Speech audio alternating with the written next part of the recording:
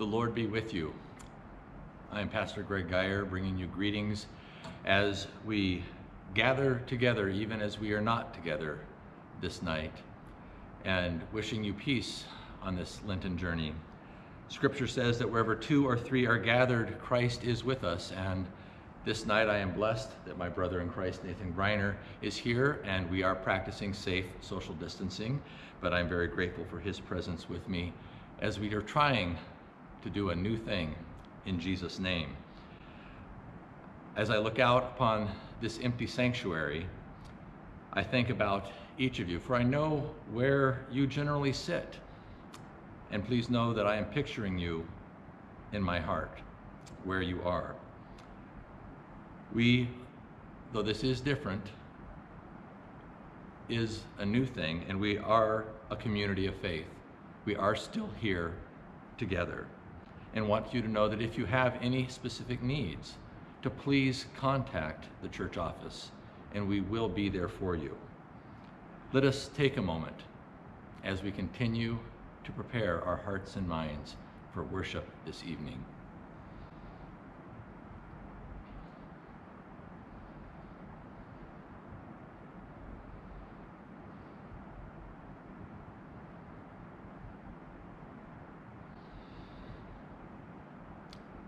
Whether we are together and when we are apart, we live our lives and we worship, remembering our baptisms in the name of the Father and the Son and the Holy Spirit. Amen. Please pray with me. Lord Jesus, send your Spirit upon us as we come together, even as we are physically separated. Unite our hearts in you. In your holy name we pray. Amen. Some selected verses from Psalm 27. The Lord is my light and my salvation. Whom shall I fear? The Lord is the stronghold of my life. Of whom shall I be afraid? When evildoers assail me to devour my flesh, my adversaries and foes, they shall stumble and fall. Though an army encamp against me, my heart shall not fear. Though war rise up against me, yet I will be confident.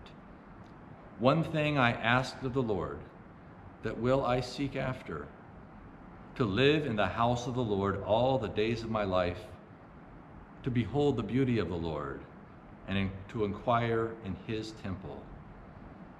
Teach me your way, O Lord, and lead me on a level path. I believe that I shall see the goodness of the Lord in the land of the living. Wait for the Lord. Be strong.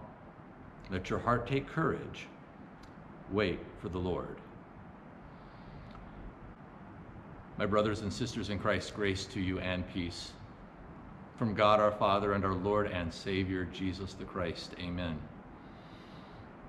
Those who know me well know that waiting is not one of my virtues. Unfortunately, I get impatient much too quickly, and especially when things are out of my control. And I don't know about you, but it seems that there have been many things, especially in this last week, that have been out of our control.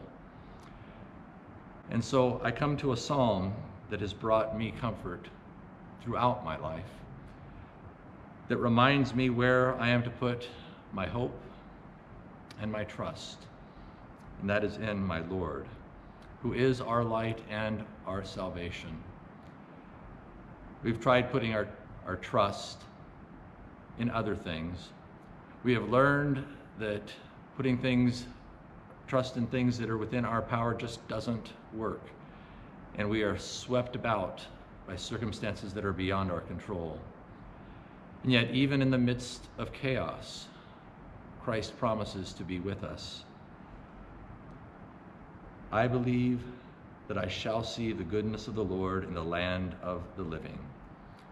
We are seeing the goodness of people as we continue to reach out and care for one another, as we continue to lift up one another in prayer, as we live our lives in this time of safe social distancing, of remaining and residing in place, God's work is still being done.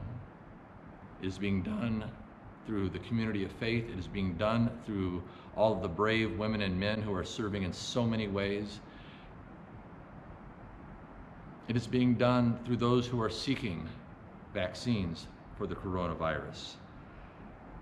Right now, it sounds like that we have a lot more waiting to do. And that's okay, for the Lord will be with us. And as we wait, we pray.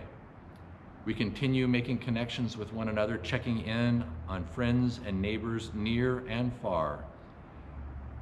There is no challenge that is too big for God not to use to strengthen our faith, to draw us closer to our Lord Jesus Christ and even to one another.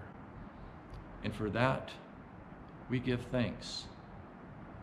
Blessings to you, for we know the day will come when we will once again seek to live in the house of the Lord all the days of our lives, that we will once again be able to gather in this very space, lifting our voices of thanks and praise.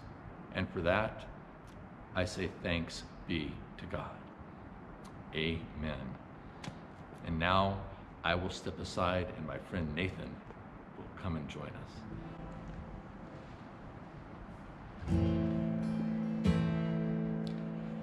Oh, hi. This is not circumstances that are normal, but we are here and we will shine God's light, Jesus, through all of us. I want to share a song. I've sang it in church a few times. It's called I Will Stand Strong. It's based off Psalm 27. Greg pretty much, he read all the lyrics, but I'm going to sing them again.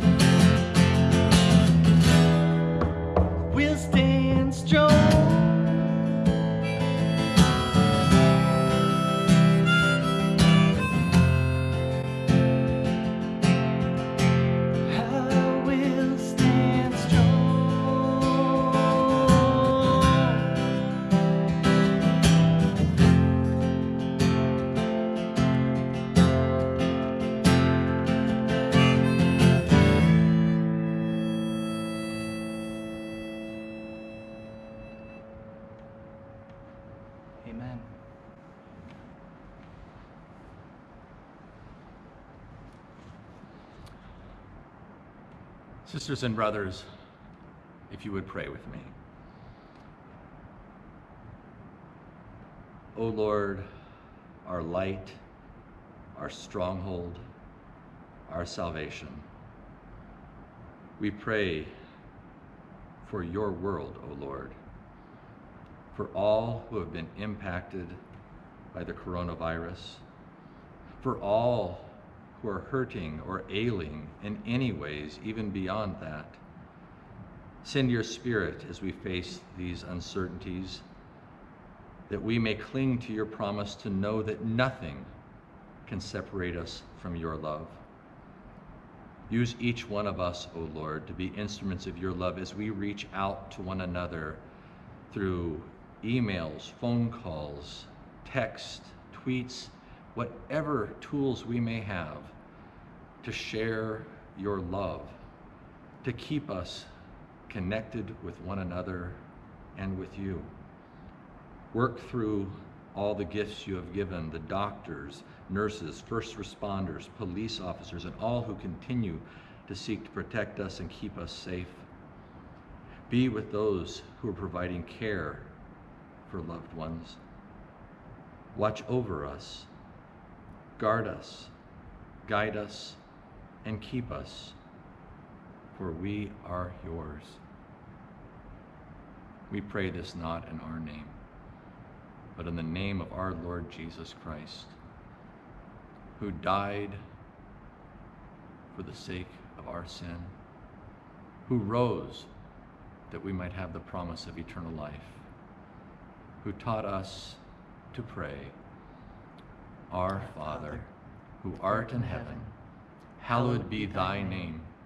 Thy kingdom come, thy will be done, on earth as it is in heaven.